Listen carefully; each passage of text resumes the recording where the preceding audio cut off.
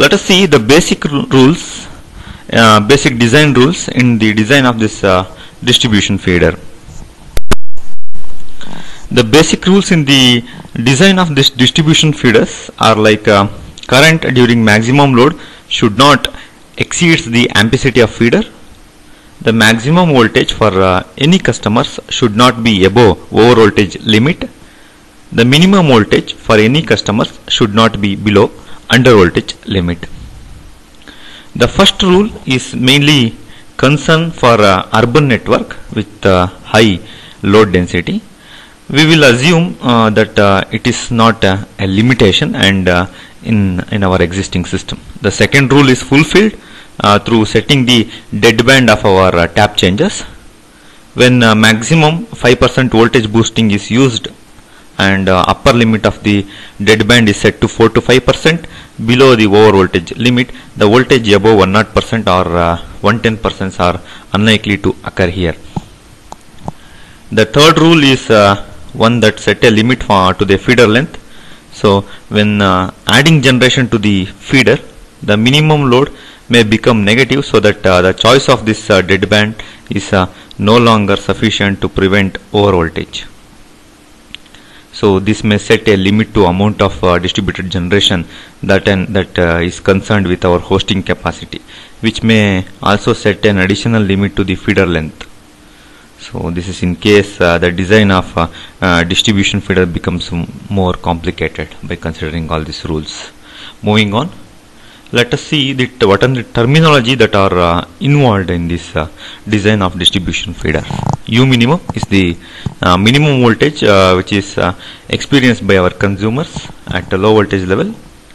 U max is the maximum voltage that is experienced by customers at a low voltage level. U minimum comma limit is the under voltage limit. U maximum limit is the over voltage limit. UDB comma maximum is the upper limit for a tap changers at a deadband. UDB comma minimum is the lower limit of tap changes at a deadband. U delta U max, the maximum voltage drop due to consumption, which does not include any change in the voltage during generation. Delta U minimum is the minimum voltage drop due to the consumption. Again, it does not include any change in the voltage due to the generation. Delta U boost, it is the rise in the voltage due to boosting. Here consider an example of this distribution transformer. Okay, these are some of the important terminologies that we are going to use in the design of our distribution feeders. Moving on, an individual generator along a medium voltage feeder. So here for an example, consider a medium voltage feeder with a total resistance of R and a reactance X, and which is loaded with active power P and reactive power Q. Okay, it is assumed that the load is uniformly distributed along the feeder and the resistance and reactance per unit length remains same throughout the feeder. Okay, a generator is producing an active power, that is Pgen, at a unity power factor which is connected to the feeder at a location lambda, which is equals to lambda gen. Now onwards we consider it as a lambda gen. So where lambda is equals to 0, which corresponds to beginning of the feeder, and lambda is equals to 1 which corresponds to end of the feeder. So whenever I say lambda is equals to 0, it shows that the feeder is at the beginning. Whenever the lambda is indicated by 1, it shows that the feeder is at the end. Okay. Now the voltage drop due to the load is given by delta U is equals to the above formula, delta U divided by U norm Rp into XQ divided by U square norm to the product of delta minus half delta square. The voltage rise due to generator is linear with the distance along the feeder up to generator location and constant behind the generator location. Delta U generally is defined as delta U is equals to lambda RPGN to the U norm square lambda which is less than or equal to lambda gen, again lambda gen is equals to rp gen divided by u square, where lambda is greater than lambda gen. This is the voltage profile along a overhead line which is of 110 kV feeder with the generation which is shown in this figure. Consider this figure for a maximum and minimum load. Okay, the feeder length is 18 km. The load density is 200 kilowatt plus 100 kilovar per kilometers. During maximum load, 1/4 of that during minimum load. So therefore the feeder impedance is given by 0.309 plus 0.329 j per kilometer. This is expressed in per unit. The transformer deadband is set as 102 to 104% of its nominal voltage. 2.5% and 5% boost are used to prevent the voltage from dropping below the under voltage limit of 94%. The under voltage limit is taken as 94%, which allows a few percent of additional voltage drop in our voltage network. The dotted line indicates that the under voltage limit and the over voltage limit. So we see from these both figures that lowest and highest voltage are reached somewhere along the middle of the feeder.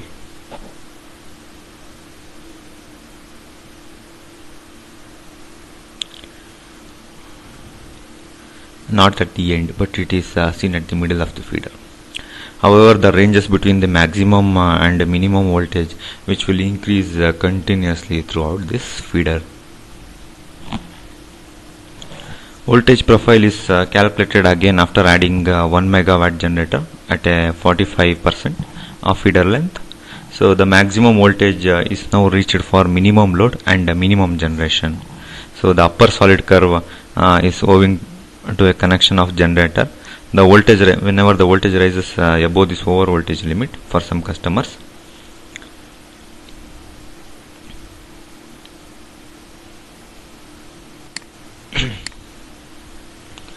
the graph you can see we are talking about the voltage profile during a maximum load and during minimum load for a medium voltage feeder without generation.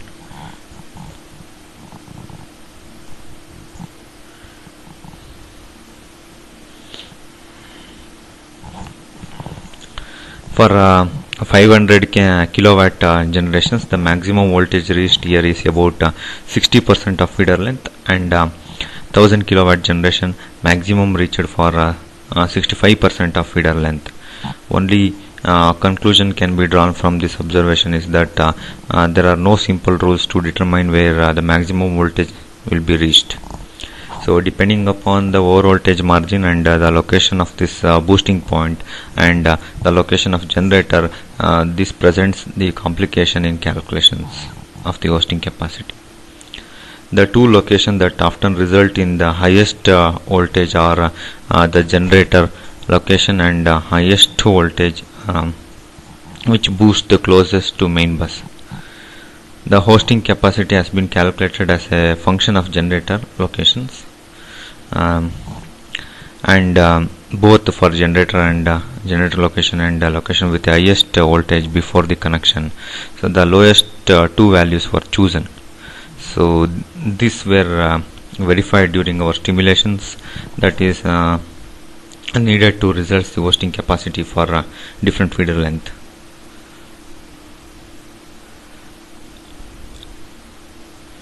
So this location of generator you can see here. These are the hosting capacity for a single generator which is connected to the feeder, and as a function of the location of generation, where the over voltage limit is equals to 107, and for different lines representation it is 107%, 108%, 109%, and 110%. The hosting capacity for a single generator connected to feeder as a function of feeder length, here you can see the feeder length, it is in terms of percentage, and here it is in terms of kilometer. One is for 18 kilometers, 17 kilometers, 16.5 and 16 kilometers. So moving on, a small increase in this over voltage limits which may significantly increase our hosting capacity. The impact of the feeder length on hosting capacity is rather complex, which is illustrated in our both the figures also. It is shown that the feeder length of 18, 17, 16.5 and 16 kilometers. So for all other parameters which has been kept same, including the load density also. So here the total feeder load decreases proportionally with decreasing the feeder length.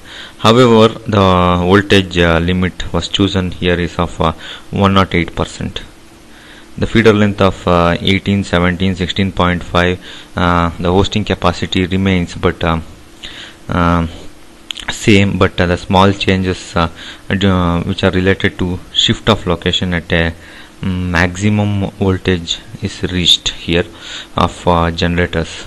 So the feeder length of 16 kilometers, so there is no longer need of 5% voltage boosting, or 2.5% is sufficient. So here half of it is very sufficient for feeder length of feeder length that is which is equals to 16 kilometers. The result is reduced in maximum voltage by 2.5%, and a large increase in the hosting capacity seen.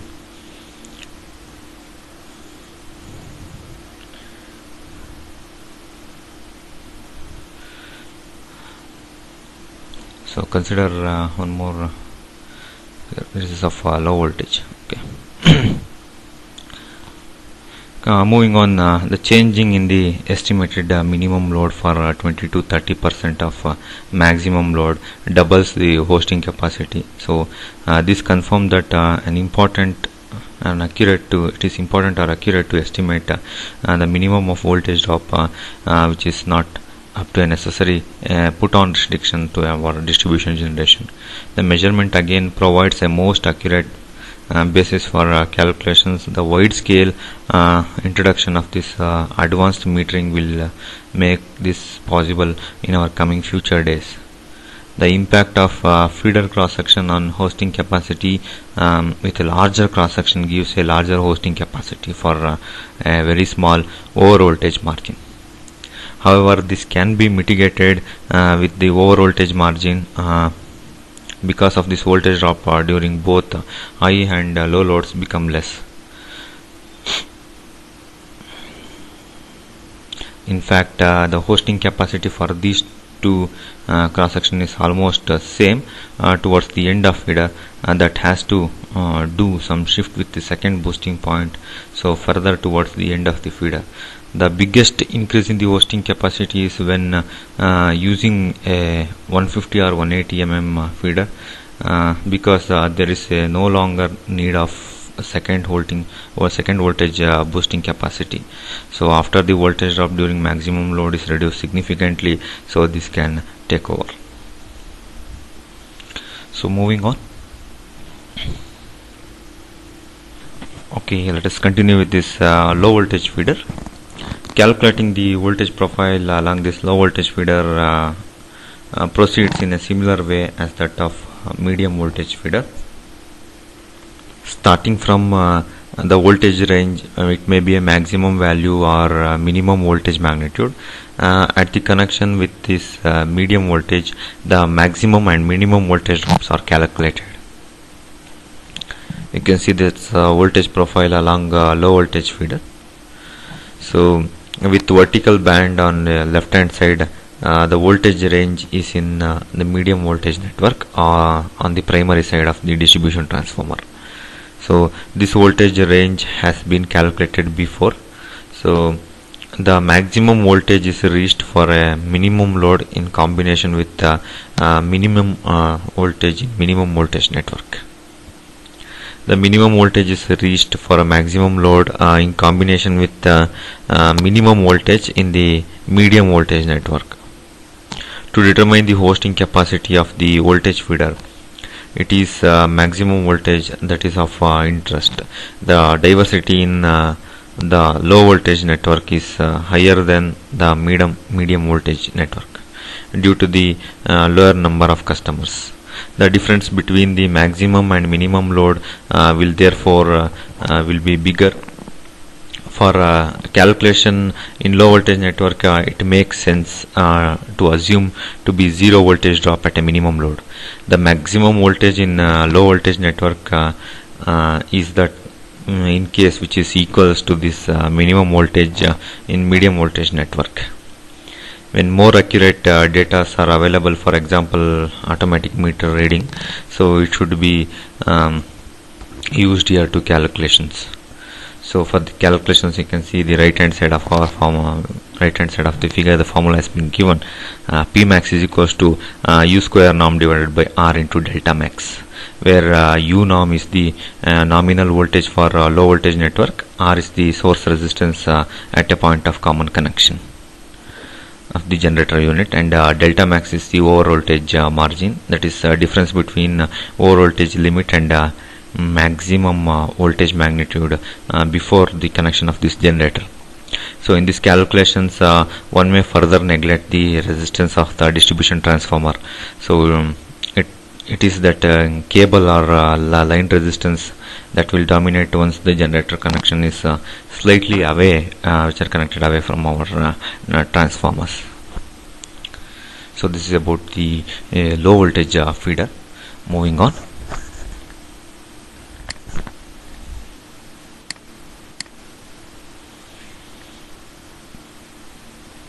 We see series and shunt compensation.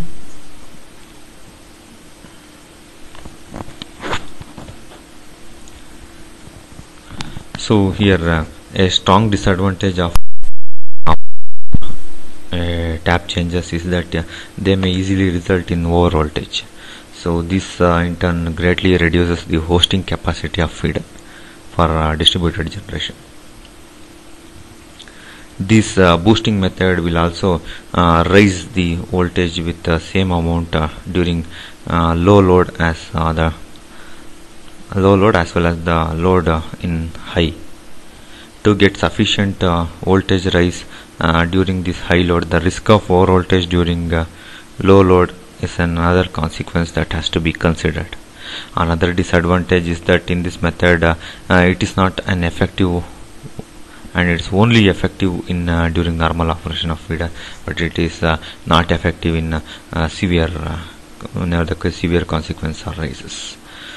The loads that are connected near the beginning of the feeder could become connected near to the end of the feeder during backup operation. As a voltage boosting is not applied for those load, a very low voltage magnitude could result in boosting the method, so that dependent on our loading, which is on higher loading, the most of the voltage rise will occur, would not have any advantage here. Such two methods we will describe here briefly. One is series compensation and another one is switchable shunt compensation. So whenever the series compensation is with our feeder, the capacitor compensator are part of all our voltage drop due to reactive load downstream of this capacitor. So this capacitor compensates the part of all voltage drop due to reactive load in the downstream of our capacitor. So the resulting voltage drop is given by delta U is equals to Rp minus X minus Xc. Here Xc is the reactance of the series capacitor. The location of series compensation should be carefully chosen here. The series capacitor at the start of the feeder will not compensate all the reactive power to the load, but it results in high voltage which immediately to a downstream capacitor. Compensation towards the end of the feeder will have less effect because only reactive power downstream of the capacitor is compensated. A distributed approach with a number of series capacitor along with this feeder which will give the best result from the voltage control point of view. but when the series capacitor is chosen such that series reactance is fully compensated, only a voltage drop due to active power will be seen. This of course only worst the environment when the voltage drop due to reactive power is sustainable part of our total voltage drop, or in other words, with a larger x by r ratio. If we assume that x by r ratio is equals to 1 and 0.9 power factor for load, so 1/3 of the voltage drop can be compensated for voltage drop that can be compensated. So we saw that before the maximum allowed voltage drop using the normal method of voltage boosting, only 13% we able to compensate there. Third is by the voltage drop which is about 8.5, placing all this compensation at start. So start of feeder will result in the voltage boost which is about 4.5, that to a maximum load. Using same deadband as before, that is 102 to 104%, what we are using earlier, would give a maximum voltage about 108%. So note that maximum voltage would occur at the start of the feeder during maximum load. The lowest voltage would still be reached during maximum load at the end of the feeder. So starting from the lower limit of the deadband, 1 or 2% and 4.5%, the boost by series capacitor, that is 13% voltage drop, would result in 93.5% of minimum voltage. So these all values will be lies below our under voltage limit.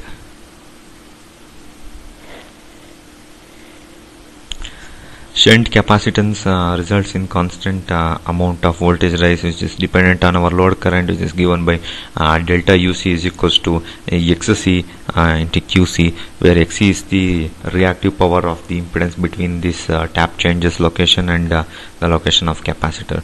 So any change in the voltage over the source reactance at a main MV bus, that is compensated for tap changes for HV bar MV transformer.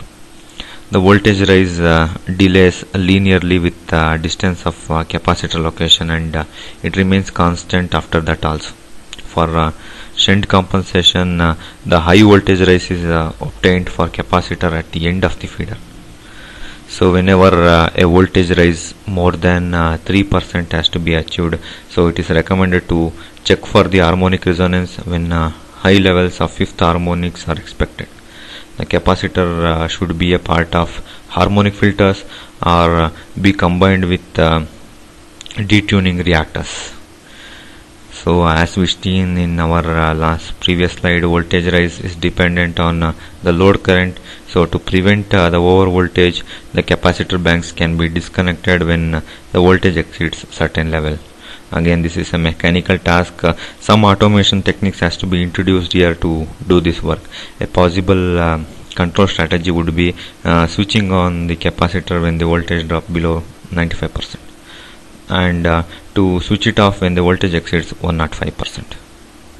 So to do this, we need some automation techniques. And monitoring devices. With help of these monitoring devices and automation techniques, we can achieve this compensation. So this is about a series and shunt compensation. In today's session, we have seen that individual generator along with an voltage of a medium voltage feeders.